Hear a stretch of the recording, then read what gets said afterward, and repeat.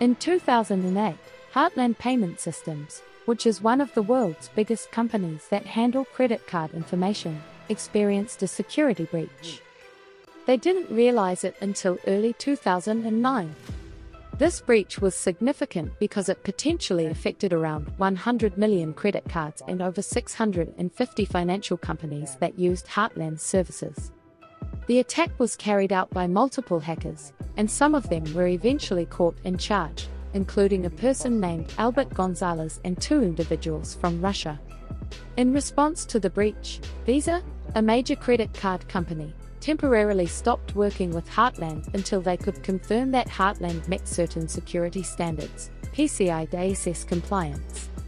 Additionally, Heartland took steps to encrypt all the information they had on their system to make it more secure. This was an important move and set a new standard for how the credit card industry ensures the safety of people's information. Thanks for watching.